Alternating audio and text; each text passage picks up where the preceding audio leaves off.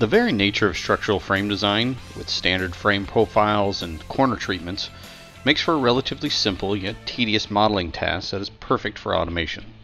Autodesk Inventor makes it simple, with commands specifically created to make inserting frame members, applying end treatments, and analyzing the performance of frames fast. Let's take a look. Starting with the 3D sketch of the frame, you can immediately begin inserting frame members by specifying the family, size, and material from a library containing thousands of standard profiles.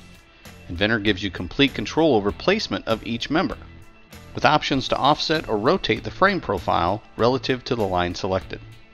Once the size and placement are determined, the frame members are inserted into the assembly and automatically numbered based on their profile and instance.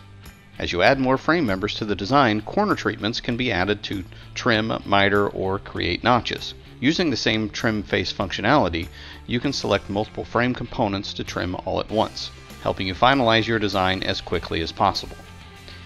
The standardized nature of frame design also makes it easy to set up and perform structural analysis to ensure that they will perform as required. Just add your constraints and you can start specifying where the loads will be applied. Loads can then be applied in several ways, such as point forces, axial moments, or continuous loads across the length of a frame member.